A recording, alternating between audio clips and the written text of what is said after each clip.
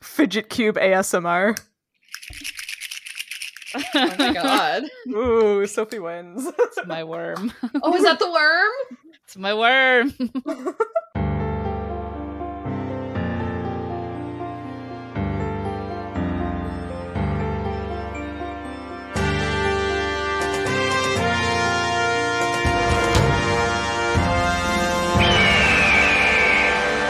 Hello, and welcome to another episode of Midlight Crisis, a real podcast hosted by three grown-up biologists revisiting books from our teens, and it's totally cool. I am one of your hosts, Sophie, and today I have... I still haven't figured out a way to intro this smoothly, but I have a randomly generated bird with a superpower. Yeah. That I am, I guess. So the bird with a superpower that I am today is a water-breathing coffee pigeon. Ooh. Oh, hells yes. Is that Sam? Which is really ironic since of all the people on this podcast, I'm the only one who doesn't drink coffee. Oh man, but I don't like pigeons. They scare Okay, me. maybe it's me. I love pigeons. I'm a water-breathing coffee pigeon. No, I am. That's the whole point. Oh, yes. You're my friend. No, it's one of those things where people are like, wow, why was it called a coffee pigeon? And it's going to be like, well, the base of their feathers is actually a coffee color, and that's why they're... I will never not be salty about the friggin' black belly rosefish. Oh my god. Yeah. Oh. Named after the fact that if you kill it and cut it open, it's black on the inside. Yeah. Yeah. Really helpful obviously. for identifying it in the field. Thank you, taxonomists. I mean, rosefish is really helpful. But that's true. Anyway, who are you guys? Or what are you guys, I guess?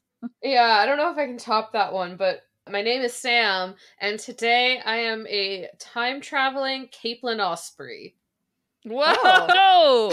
Also, yeah, very accurate, I would say. Yeah. I wish I could time travel. That'd be cool. Oh my gosh, right? Oh my Yeah, god. there you I'm go. imagining that a Caitlin Osprey would be like smaller than a So normal small. osprey. Like it would be so small.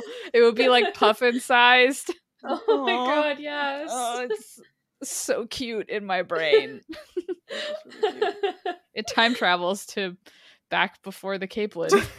Yeah. was I just overfished. had a really terrible thought about time traveling though, and it's like if I like went back in time right now, what are the chances that I would bring COVID to the place? No. Whoa. I don't Sam, even- know. I know. I don't Yeah. even think I could now in good conscience ever time travel because I'd be like, You can't one, do I it. could either pass a disease and like completely destroy humanity as we know it, or two, go to the future and then pick up a horrible disease and bring it back Yeah, and then also and bring it destroy back. humanity. Clearly, living through a pandemic has not affected me at all. No, we're all doing great. Yeah. Well, I'm not stressed out. My name is Hannah, and my bird today feels like it needs a particular kind of like voice to introduce it, so I'm gonna see Oh, if I boy. can do it. Okay. I feel like it needs to be, I'm Banshee Bill Dipper. I was not expecting that voice. Wow. Me neither. I was expecting it to come out a different way, but we'll go with it. Banshee Bill Dipper. Amazing. I can't believe you're in the Gravity Falls fandom. Bill Dipper. Wait, is Bill Bill is a character in... the like evil Illuminati? Yeah, he's the triangle. The Yeah, evil triangle. the evil triangle. Is Yep. there a Banshee in Gravity Falls? No, actually. Nothing. Whoa, But there is a Dipper. that I did know. Yeah. Wow, what a good name. It made me laugh I a mean, lot. species. What a good species. That sounds right. Birds do sound like banshees It's sometimes. true. Yeah, They do love to scream. they do be screaming. They do be screaming. Anyway, the reason we have superpower bird names is because we're reading the Yes. Superpower Bird People book, which is Maximum Ride. So, if you guys want to tell us what happened in the 4 chapters that we read this week, All Please, go ahead. right. Well, considering these 2 chapters were maybe only like 4 pages, I shockingly wrote a decent amount. So here we go. Nice. Chapter 5 starts us off running right into a fight sequence with a lot of chaos going on. The main things are that the erasers ambushed the kids. The kids are all pretty banged up. Max somehow blows the eardrums out of one of the erasers, and at the end of the eraser that captures Mac turns out to be a familiar face to her, and his name is Ari, who just so happens to be Jeb's son, who was 7 years old last time she saw them, and she was pretty shocked to see him as an eraser. For those who forget, Jeb is the adult who used to take care of the kids and then disappeared 2 years ago. Mm-hmm. Anyways, Ari slams his foot into Max's face, and just like Aragon, she passes out into chapter 6, which starts us off with Gasman trying to wake her up. She apparently comes to pretty quick, though, because they all quickly discover that the erasers have only taken Angel, and the black Humvee they're escaping in with her is still in range of the kids. So even though all of them have quite literally had the shit beaten out of them, they take off after the erasers and Angel, and Max lets her wings spread and flies after them. That's mine. Amazing. That's that. Yeah. Well, in chapter 7 and 8, we find out that Max's dream from chapter 1 wasn't exactly how they escaped from the school, and rather Jeb allegedly felt sorry for the kids and kidnapped them away. She also confirms that her wings are supported by her shoulder muscles, which makes my neck hurt just thinking about it, personally. Oh my god. And then they fly in formation at this truck. Fang hits it with some tree branches, and they realize that the truck is heading for a helicopter. They manage to reach the helicopter at about the same time as the Humvee does, but the erasers have guns and were not recently unconscious, so they manage to escape with Angel. The whole flock is terrified and reacts as you might expect a bunch of kids and young teens to react. Max has to fly off and have a private meltdown at the top of a tree before she returns to the other 4, and they decide they need a plan B. Wow. It's just a lot of emotion in these chapters. Yeah, I was thinking about it, and like every line something happens, so writing the summaries are probably going to be about the same length as the chapters. It's really hard because, like, exactly like you said, it's like action. So it's like, like what the heck do I include? Yeah. So I did do my best, but like, it's a lot. It's a lot. The very first line of the first chapter was, Jeb had trained us not to think, just to act. Yeah. And my immediate thought was, the Aragon school of thought. No think, just magic. Yeah. So I like that little callback. Yeah. Although, I find it... Yeah, I mean, like, why didn't they just fly away then? Yeah. Can they not take off?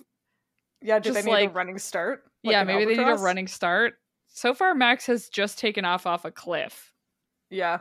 Oh, wait, I guess at the end of the last chapter, she just, like, jumps. Oh, true. She does do that. I guess the idea is, like, the erasers are way faster.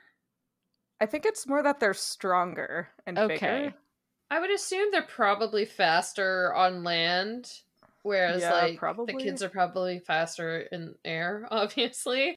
Yeah. I wonder if it's a case of, like, the takeoff isn't fast enough to get away from an eraser, maybe. Yeah, they could probably just grab them. Jump, yeah. I mean, if they're, half wolf hybrids, I'm assuming their leaping distance is probably pretty high. 8 foot vertical leap. Wait, do we know that for sure? Did I miss something? No. Oh, okay. That is a reference. It is a meme reference. That I'm missing. Anyways. It's fine. One of the things that really stood out to me in this first chapter is that Max mentions that mutant kids are much, much stronger than regular grown-up humans, which makes sense for, like, the erasers. But they're birds? Are birds known for being very strong? Yeah, Sophie, are birds known for being strong? I mean, like, the one thing that usually birds are known for being strong about, which is, like, you know, their wings. Flying, yeah. Yeah. Like, I don't know, there's that urban legend that swans can, like, break your arm with their wing. Like, if they hit you with a wing. My dad did get knocked off a bicycle into a pond by a goose once. Yeah, What? like they're really strong. I don't think they can break human bones, but Oh my like God. especially that's why you're not supposed to get near their nests because then they'll get like swans are big. Swans are so big. And aggressive when they're defending their nests. But yeah, so like the thing, that's what I would think of, like the strength is in the wings for the downstroke. Yeah. And Max specifically says that it's her shoulder muscles. Oh my God. Which means that like because bird muscles, like they don't have a muscle that goes back like on their shoulder blades to pull their wings up. Mm-hmm. Their muscles like thread through a hole in their humerus and then attach on the front sternum. Yeah. So all of their up and down muscles both attach on their front. And the chest. So it's like so weird that Max specifically says shoulder muscles. Yeah. I wanted to no. I thought about how I should go do some reading about like human musculature and try to figure that out. But I don't care about human physiology, so I wasn't interested enough to do that, full disclosure. Yeah, like maybe we can get a better idea of it later, but it's the whole thing where you're having to add a whole limb on to like the shoulder structure, because bird wings connect kind of the same way that our shoulders connect in. So you just have to add a whole other set. Just a whole extra shoulder. Yeah. But yeah, maybe someday someone who knows more about the human body can help us understand how this might work. Yeah, maybe I'll have the desire to look it up. Yeah. All of the kids, except Fang, get knocked out in like this chapter or the next.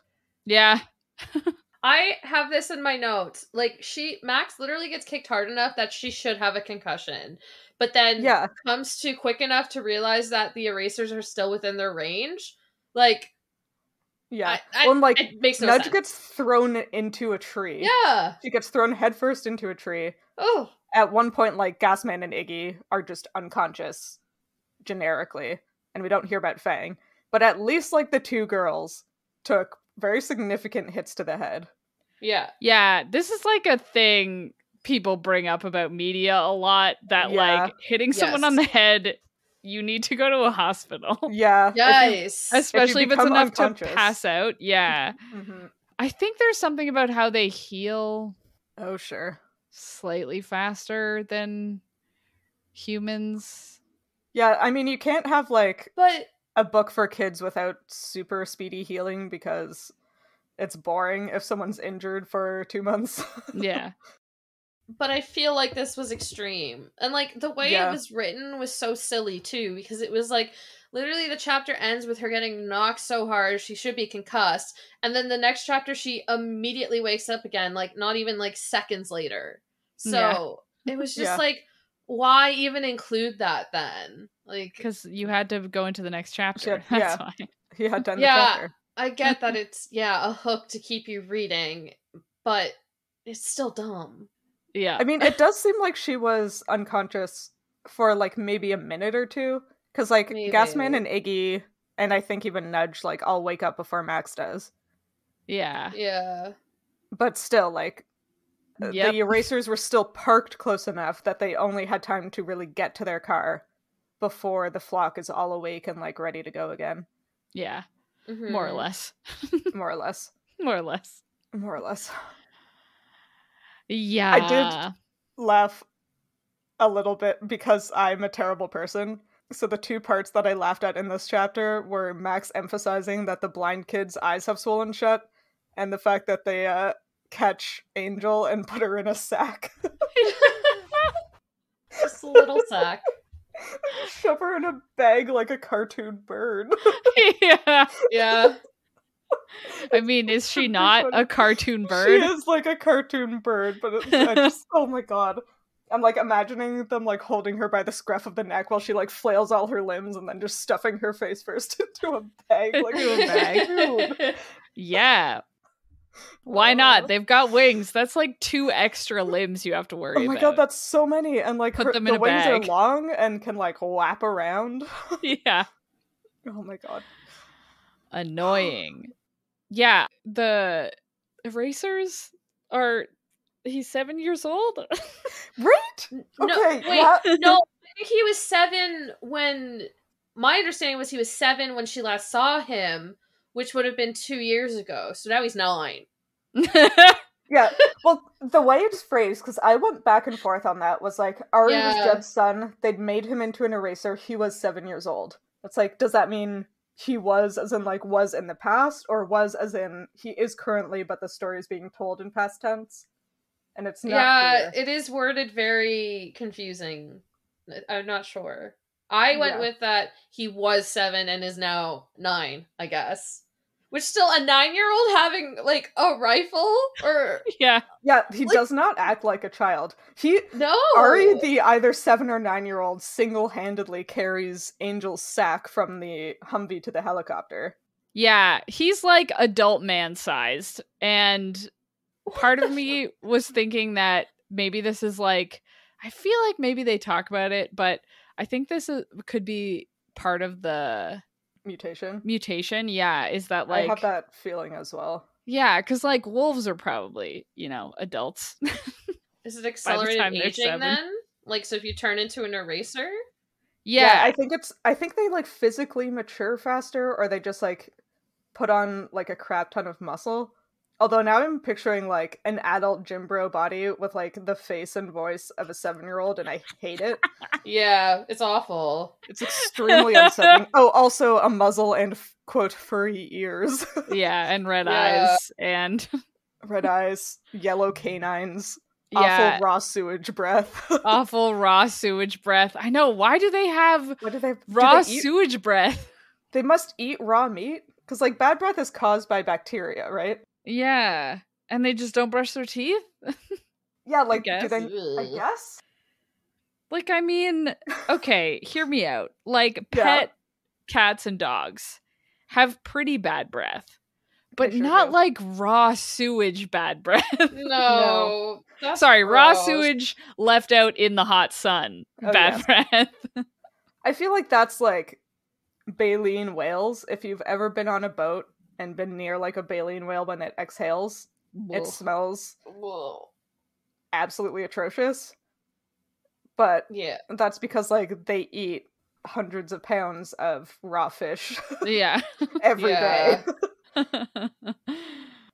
Yeah, I don't like it. I also okay, I kind of want to talk about, I feel like, the biological meat of this episode. Which is like because they talk about it like here, where the implication is that Ari was a regular child and then they turned him into an eraser after he was born. Yeah. So this isn't like genetic modification pre-birth. No. And if I remember correctly, they did that with like the kids as well. Yeah, I think they I think there was something else that was in these chapters that Angel had wings as a baby. Oh yeah. Yeah, and they grafted avian DNA onto the human DNA. They must have, I guess, after the birth of these children, grafted the wolf or avian DNA on them, and then also like somehow reactivated like the stem cells and like the Hox genes and stuff like that like stimulates limb growth. Yeah. Because like famously mammals are like I mean, mammals are the only group that can't regenerate a limb. Like there's no examples. Do birds do that? I mean, birds are technically reptiles. And reptiles do it. But birds don't, I guess. I feel like most vertebrates don't. I mean, like most vertebrates don't, but there are examples in like, you have salamanders will regrow limbs, lizards will regrow tails. Those are the only 2 examples I know of. If you know more, please. I literally just went to a talk about this. Oh, really? Well, I mean, fish don't have limbs, so I don't think. Yeah, but if a fish loses a fin, they don't regrow it, don't they? I don't think so. I've never seen it. Anyway, I forget what point I was trying to make. here. I think the point is the stem cells. Yeah. No, so what I was gonna talk a little bit about is that, like, I was trying to look into, like, grafting or genetic engineering, right? And, like, so grafting in plants is where you, like, basically cut and attach two different plants together. Like, you can have, like, an apple tree branch on a pear tree or whatever. And there is some research that shows that there can be, like, DNA transfer between the two species. Cool. But that's only in plants. Yeah. Like, that does, obviously you can't just, like, put a leg on a mouse and be like, DNA, it's transferred. Well, they did have that mouse that grew a human ear, but I think that was from an embryonic stage. I think so too. I think, like, as they talk about this more, I'll look more into it, but, like, because I looked into, like, transgenic animals, which is where I was trying to figure out, there's, like, the things where you can introduce, like, a plasmid as a vector that will just, like, introduce DNA into an organism that already exists, and that's how you can add, like, resistances to things, or you can make mice with bioluminescent jellyfish. Oh my god. Expression. I was gonna say, wait, what? You can turn mice into jellyfish? Like, what? Well, yes. No, like, there have been several instances of much smarter scientists than me putting DNA from one animal into, like, the embryonic stage of another one and having that actually be expressed in the adult animal, like rabbits that glow in the dark. Yeah. Or the ear thing. Yes, yeah. GFP, the green fluorescent protein, is a big one. Yeah. But yeah, again, a lot of this talks about plants because, like, no ethical questions around plants.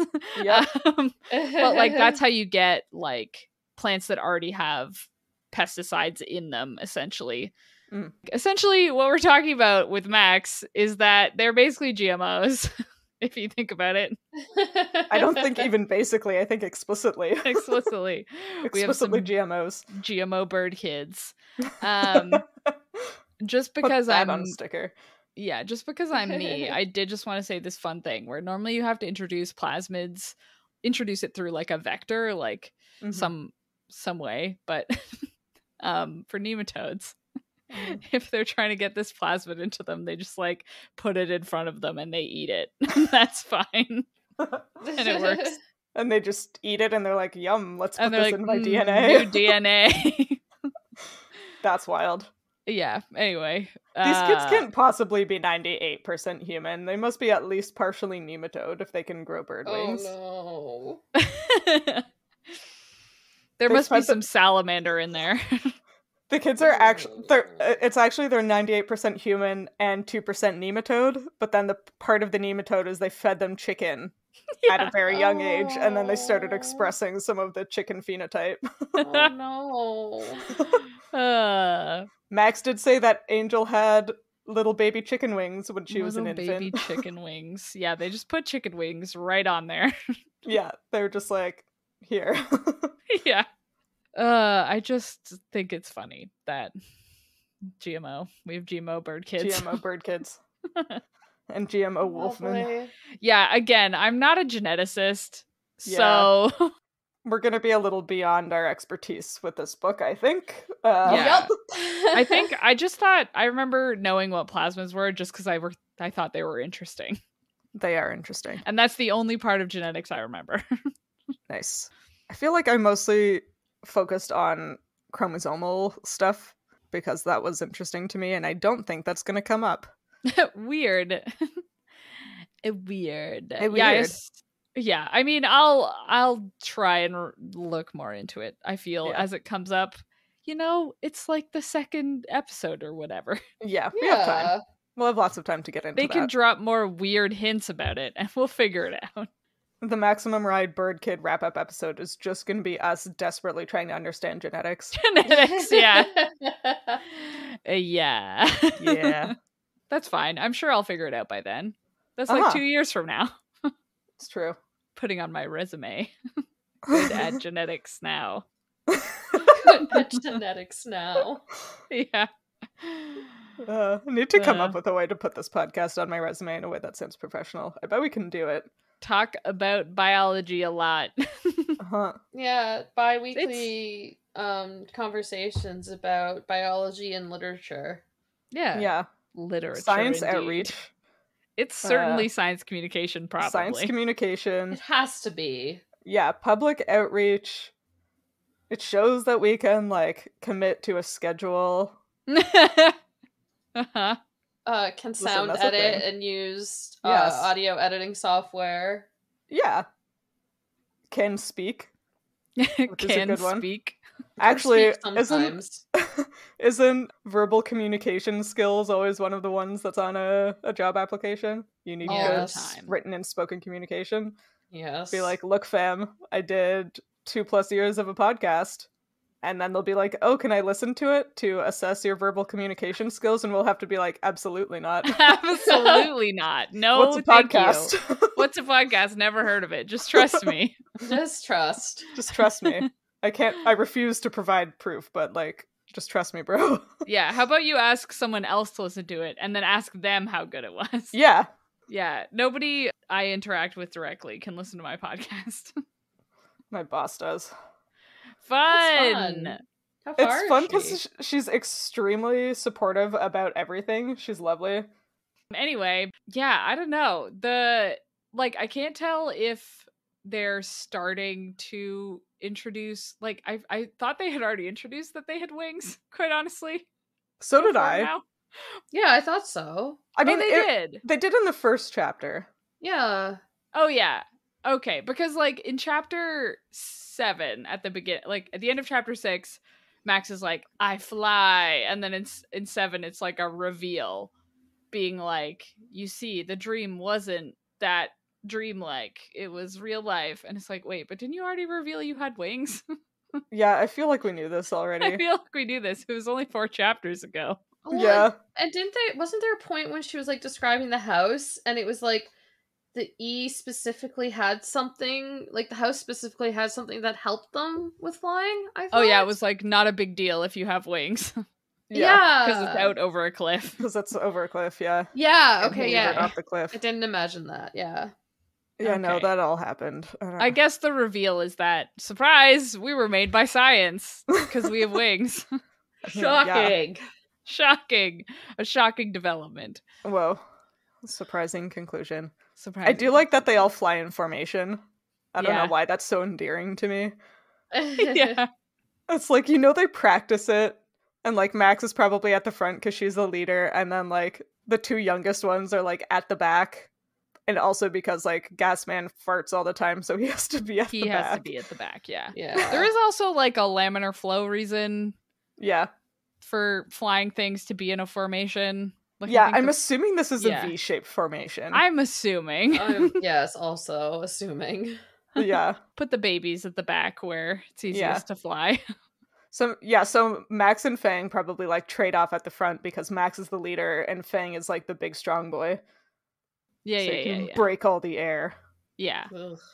As opposed to the gas man who breaks all the wind. No! Uh-huh. Sorry.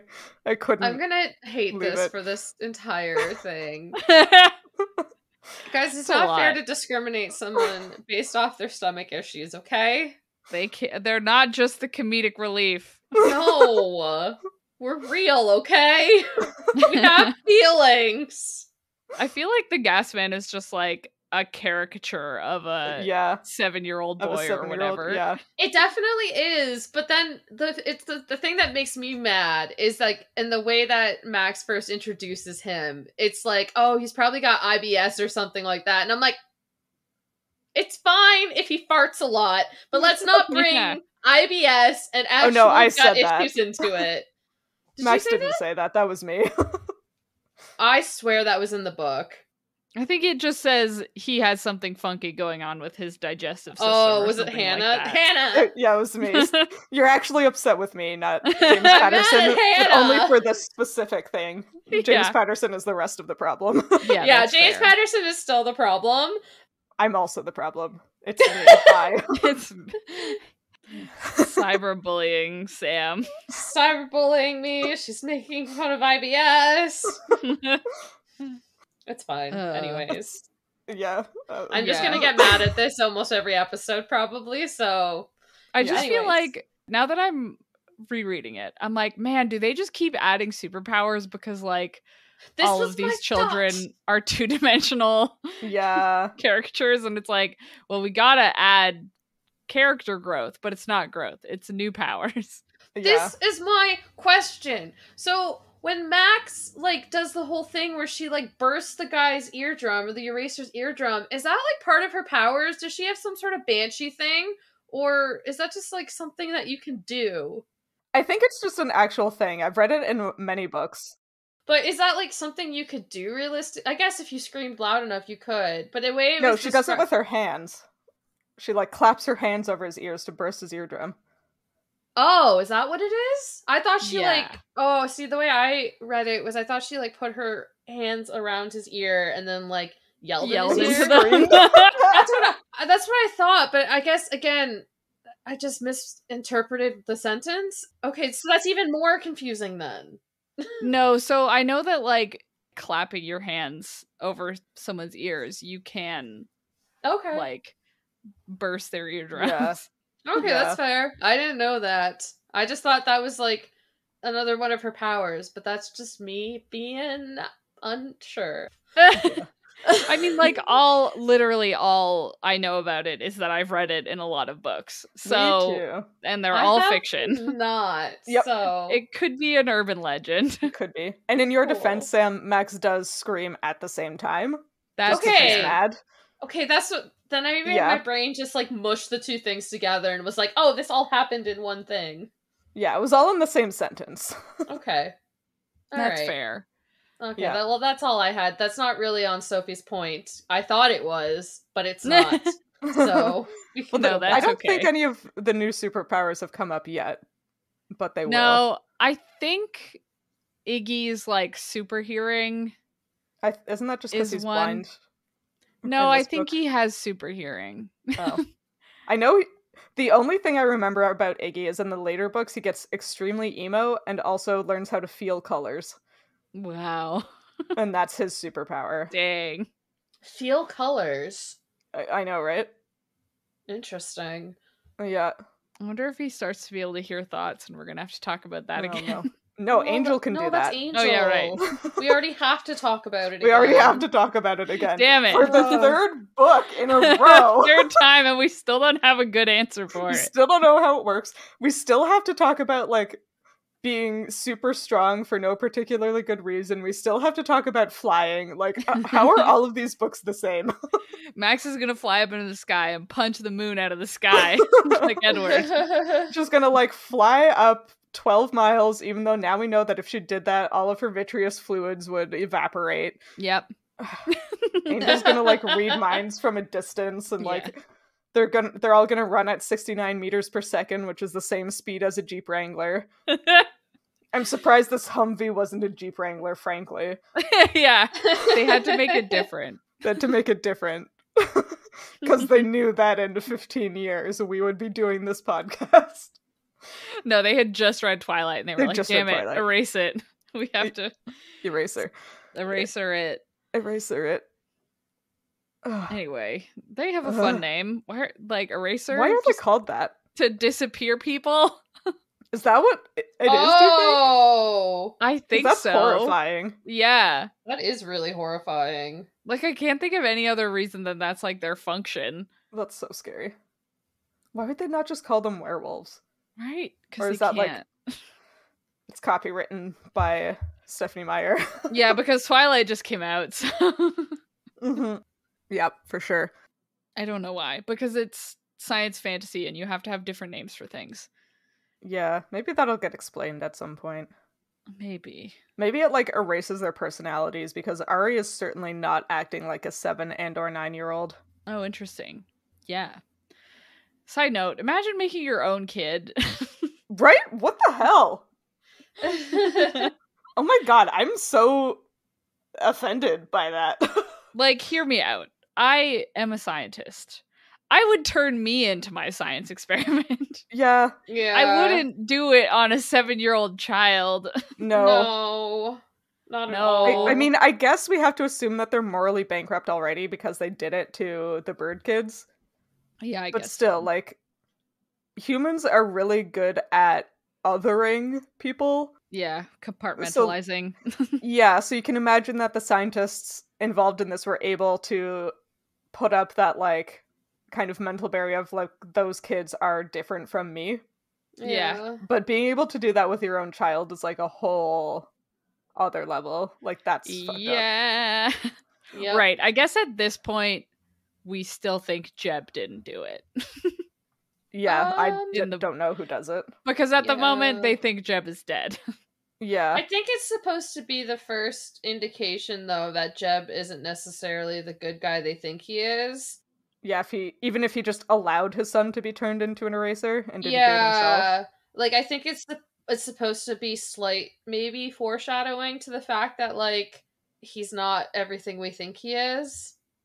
But yeah, I mean, because the alternative is that he left his kid behind while he helped these bird kids escape. Yeah, exactly.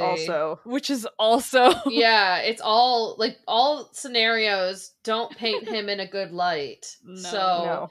That's what it feels like to me, is it's supposed to be that first indication that, like, something's not right here with this character.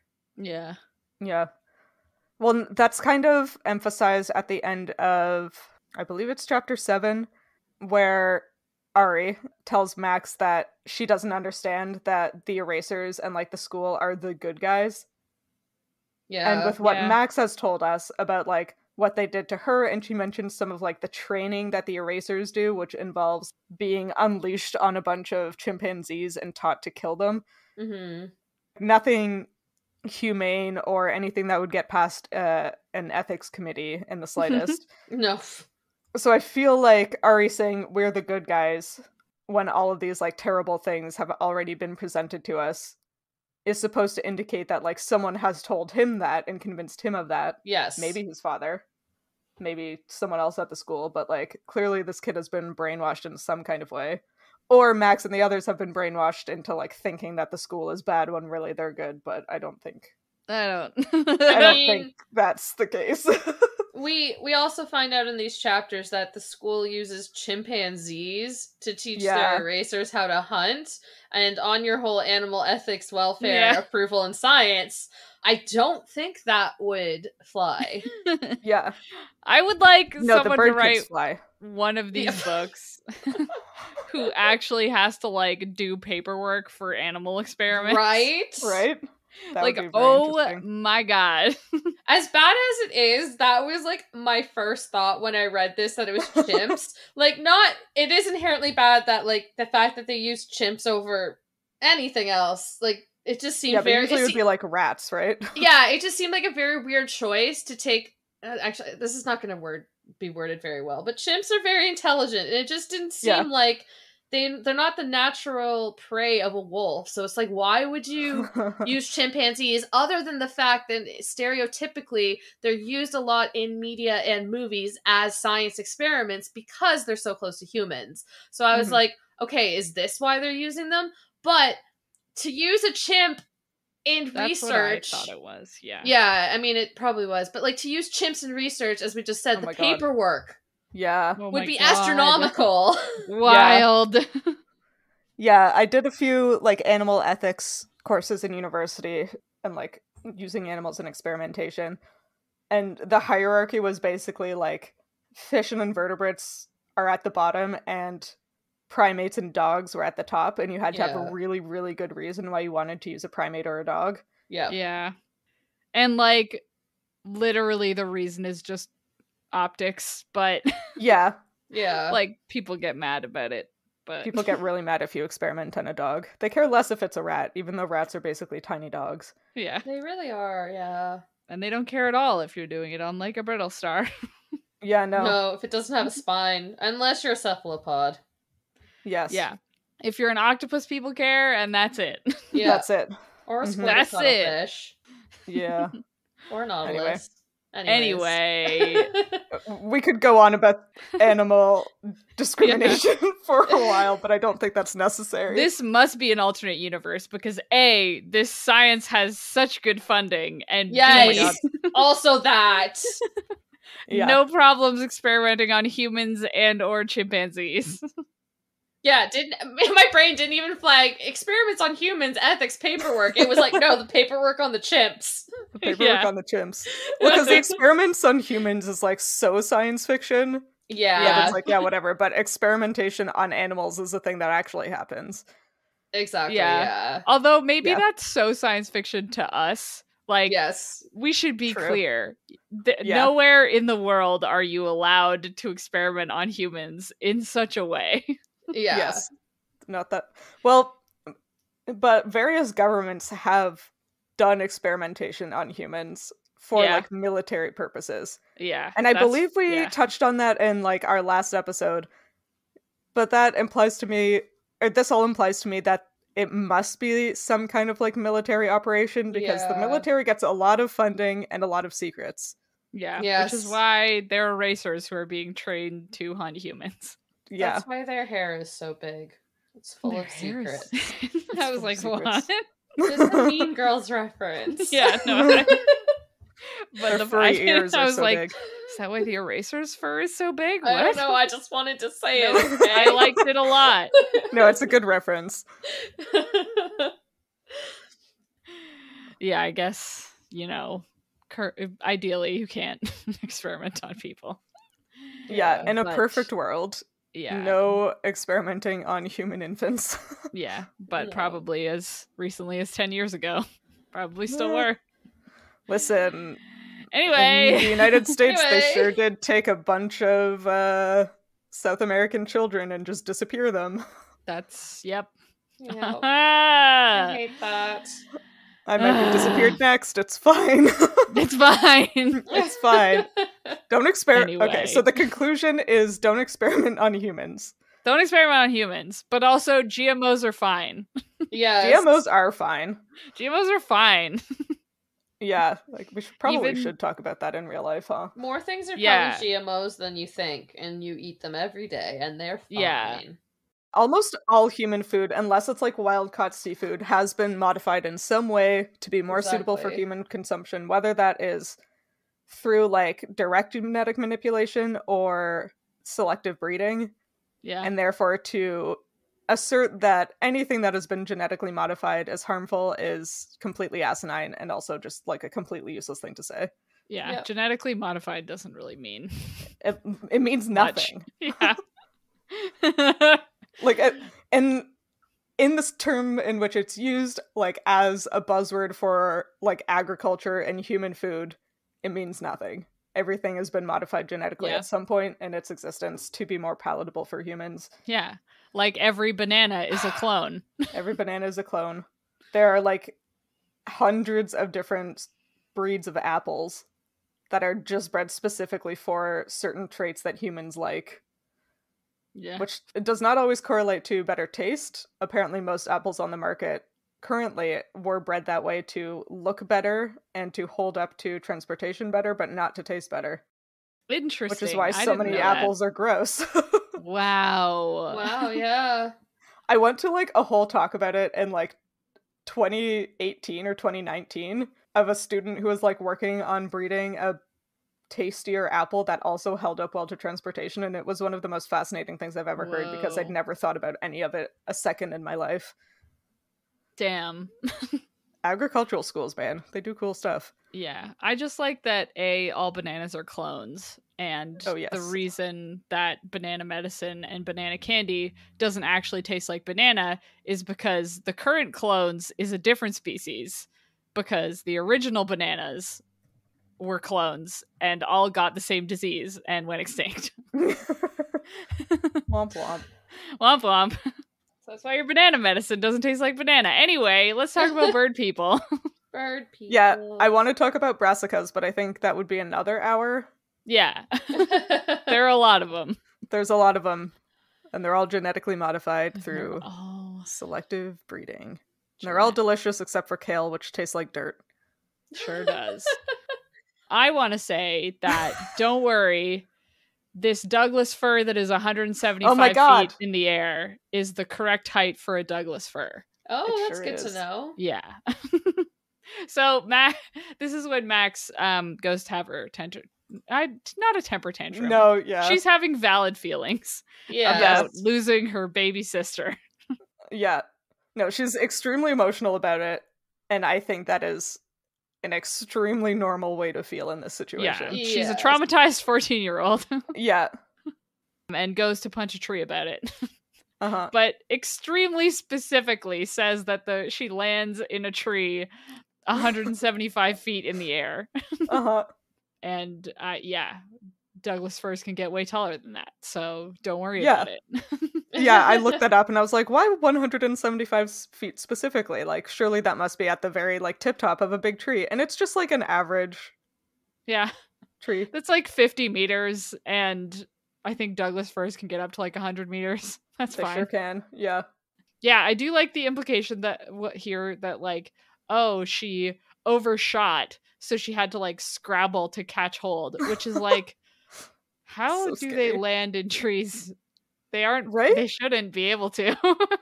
I assume it's, like, I don't know if you guys have ever gone to one of those, like, zip lining, like, adult theme parks.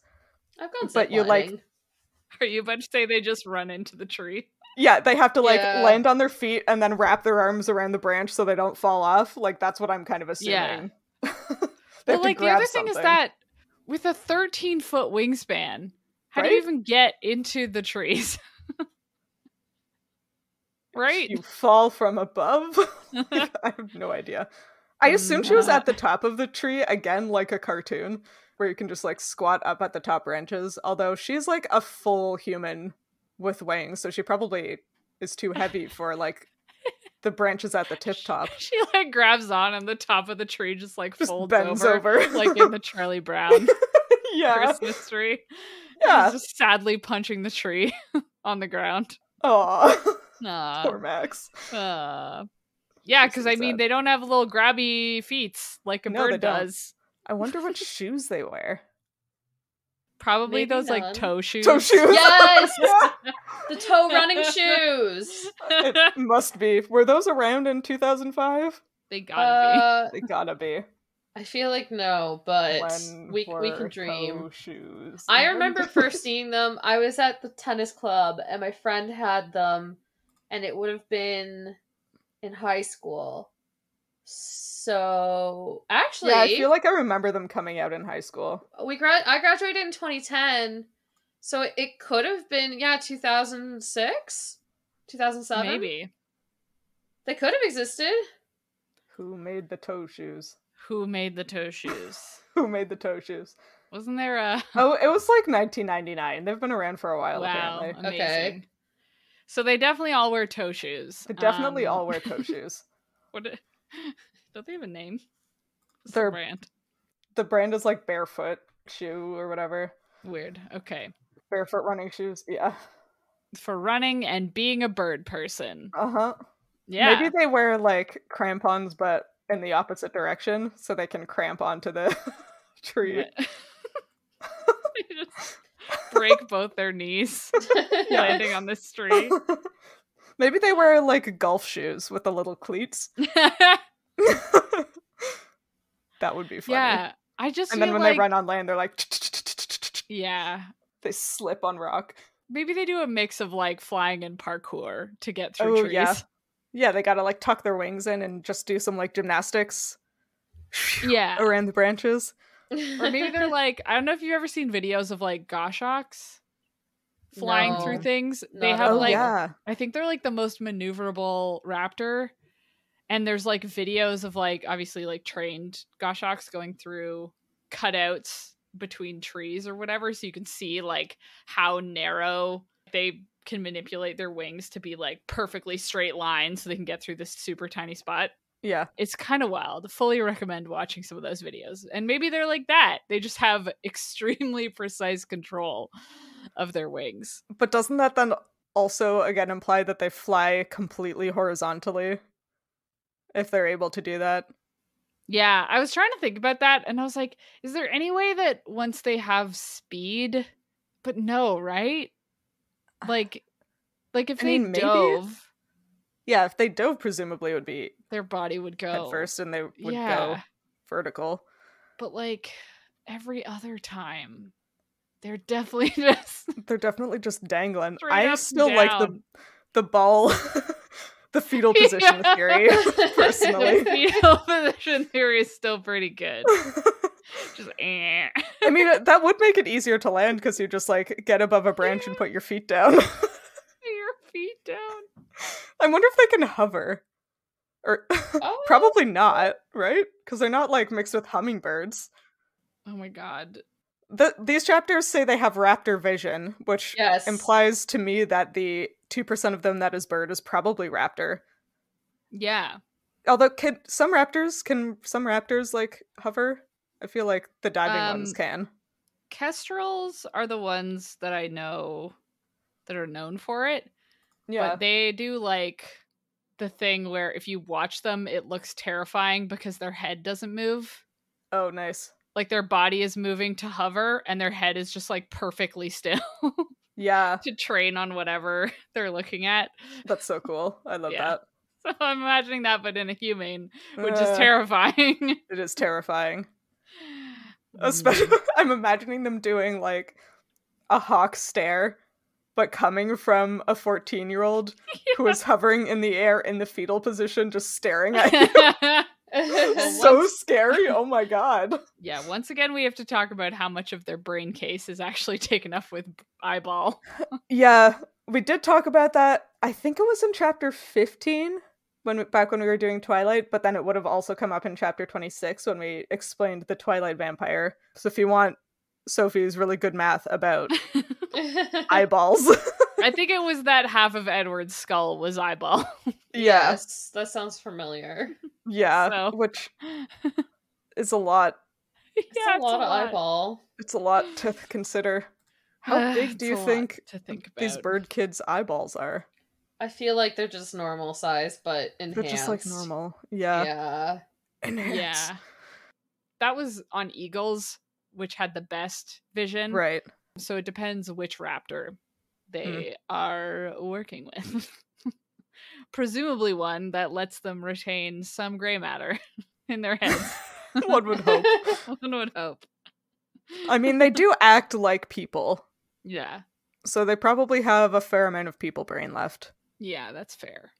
Because, like, raptors are not that smart, guys. They don't got a lot going on up there. You can tell when you look at them head on and you're like, head empty. There's not a thought in that head. There's not a single thought behind those eyes. No. My favorite thing is seeing pictures of raptors taken from a direct front view. God, it's so funny. It's hilarious. It's so good. It's so good. Yeah, there were like a couple things in these chapters that I was like, oh, maybe this bird thing. And then I was like, I'm going to wait. Just in case. Yeah, like Sam mentioned earlier, it's been all action so far. There hasn't been a lot of time to like get into those little like asides.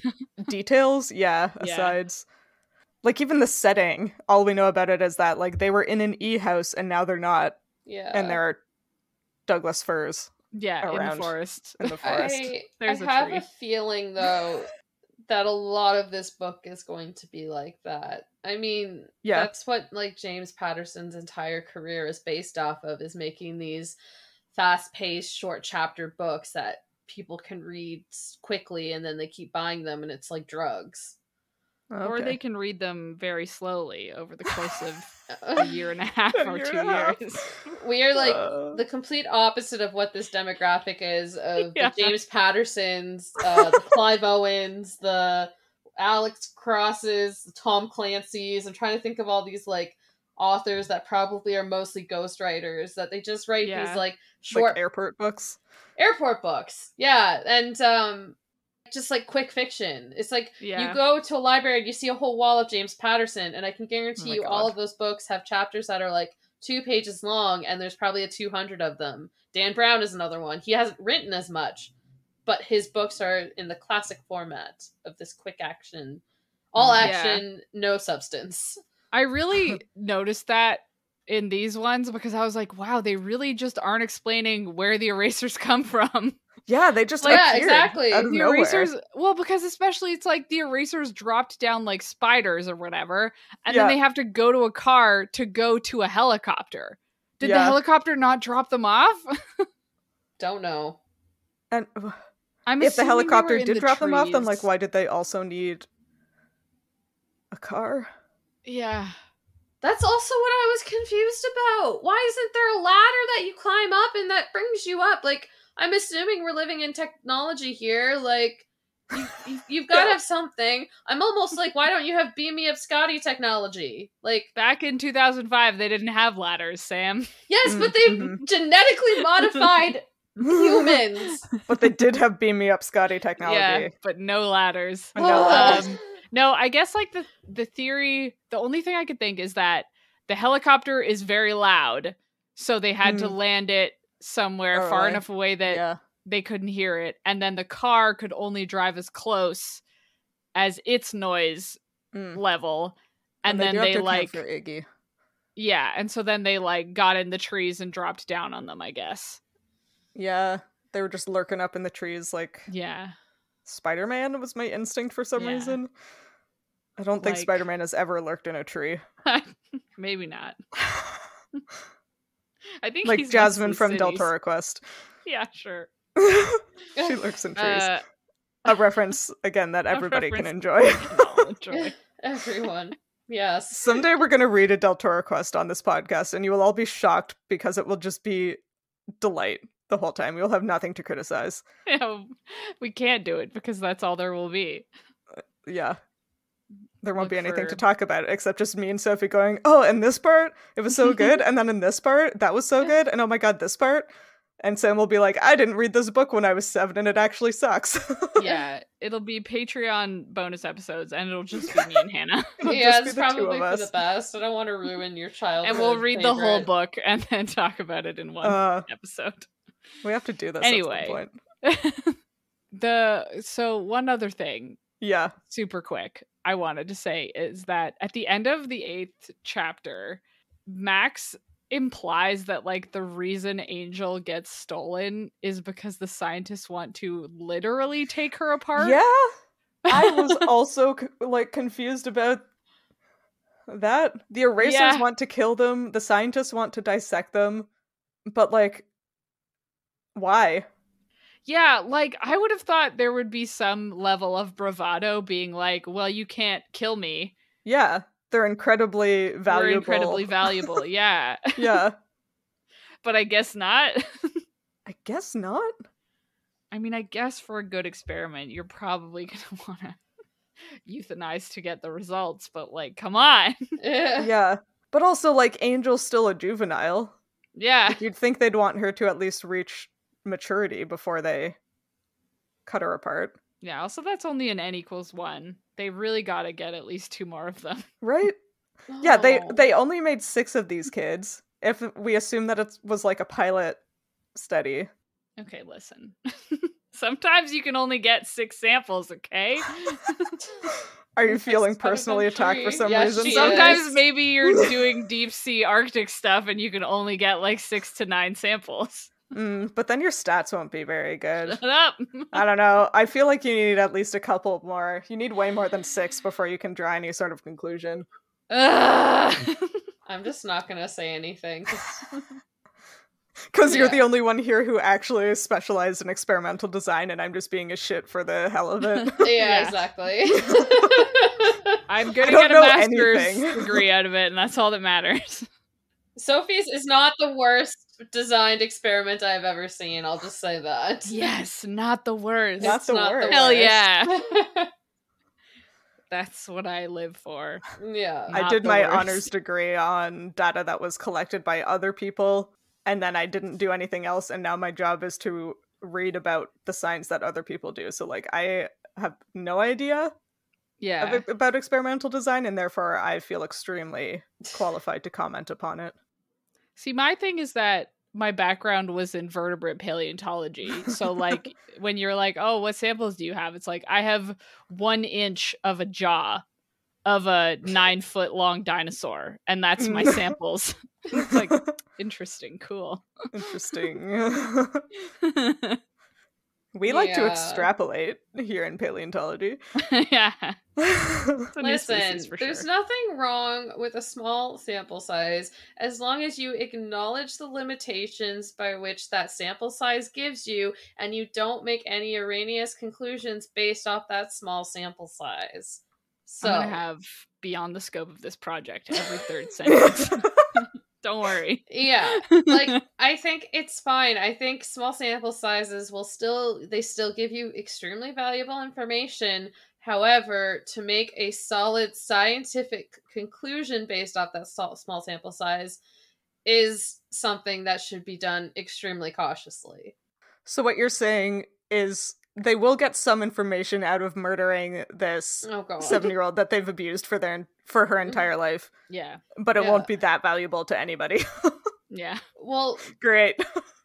Because congrats, Angel. How do we know that Angel isn't an outlier? Yeah. Oh my god, she's such an outlier. She's a freak. Got magic brain power. She's got a magic brain. She's evil. But just look at the variability in the kids and their inherent superpowers. That in itself shows you that you can have a sample size of 6 and your distribution is all over the place. So if you want to quantify that distribution to figure out what the average person is if you do this to them, you need a much larger sample size. And there is wise statistics.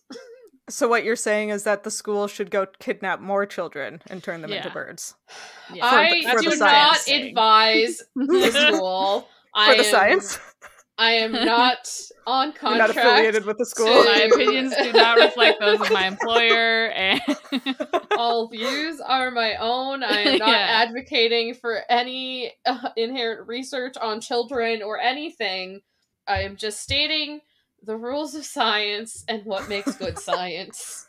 That is all. Not to muddy the waters even further. I think Angel might be prenatal. Yeah. Messing with her. I seem to remember that's why she's so special. She's so special. So they messed with her in the womb, but the rest were out of the womb? See, that's a whole other, that's more variability. They shouldn't even we can't even consider them into the same distribution because they're two different genetic experiments. Yeah. Yeah, so Angel's a sample size of 1. Yep.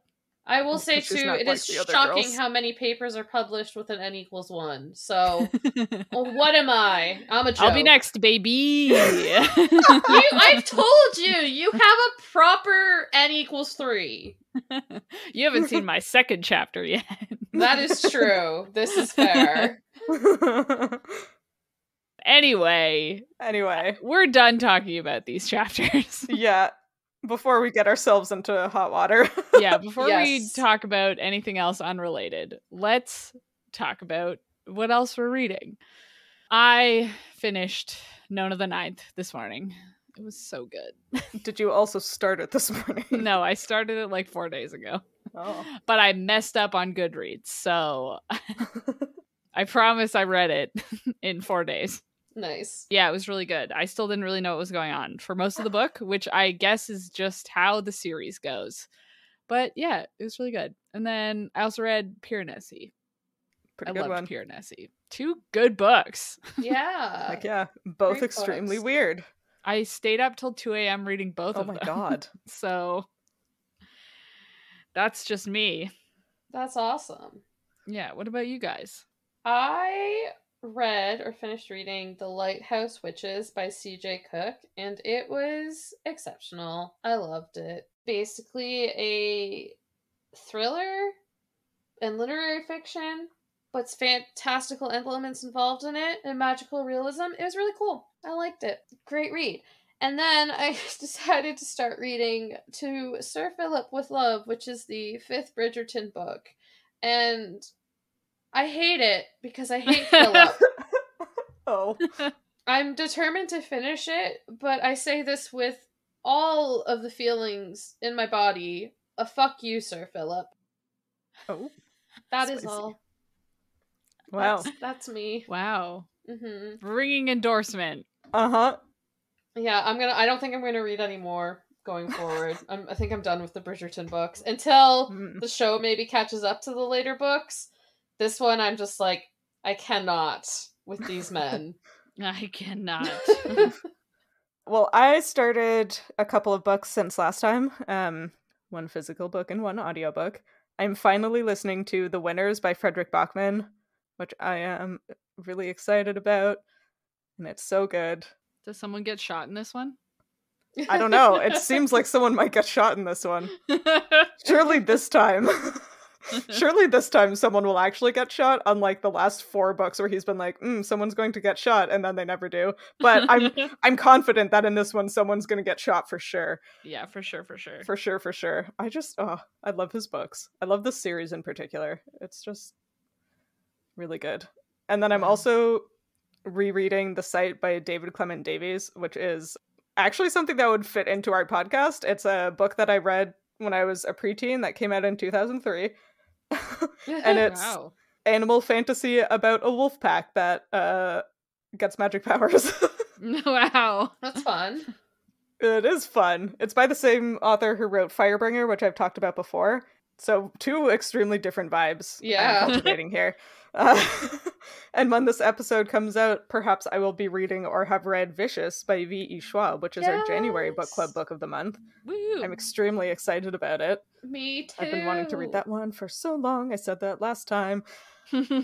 That's what book club is for. Heck yeah. I love the Midlight book club, you guys. Midlight book club. Me too. It's great. Hell we yeah. read so many good books. Yeah. With that said, if you liked this chapter of Midlight Crisis, consider rating and reviewing us on Spotify or your podcatcher of choice. You can talk to us and find fun-related content on social media. We are at Midlight Pod on Facebook, Instagram, and TikTok. Currently still on Twitter. Sophie, are we on Tumblr? Oh yeah, I made a Tumblr. There's nothing on it right now, but we're at Midlight Pod on Tumblr. Wow. I should say there will be things. Oh yeah. Currently. I made it like a day ago. That's fine. That's like 2 months ago. So yeah, now you can also find us on Tumblr, where Sophie will be doing chaotic things without supervision. Yeah. Oh no. Yeah. I'm sure it'll be fine. But if you don't like any of those, we're also on YouTube at Midlight Pod there as well. And on our website, midlightpod.podbean.com. I almost said and on YouTube again. That's not how that goes. Sam? Yeah. And Max, much like most of us, when even minorly inconvenienced, or like Hannah, specifically when she has to drive literally anywhere in any condition, or when you have to take a fish to the vet.